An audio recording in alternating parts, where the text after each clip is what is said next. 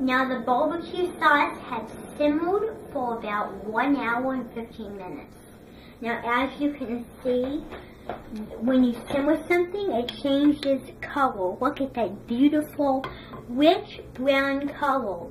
It has to be thickened perfectly. It also has to be thinned a little bit. That's the perfect barbecue sauce. So now we're going to bring our, oh, it's hot. That barbecue sauce is hot. But we're going to bring our Aurora over here. Then we're going to make our nice serving dish. Then we're going to pick up the pot without any spillage, and we're going to pour the pot onto this plate here. Let me just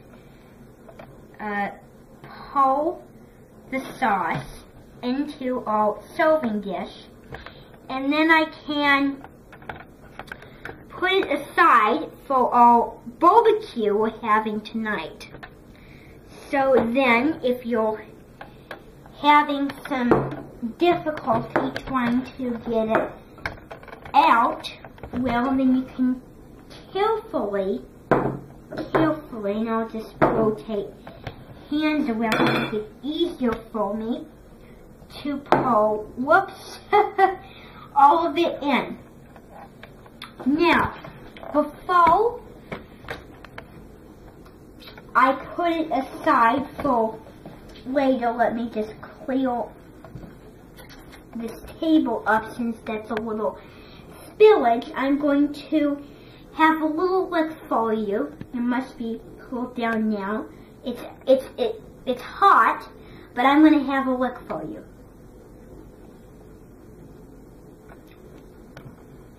Now, it has a little bit of sweetness, a little bit of spiciness, and a little bit of smokiness.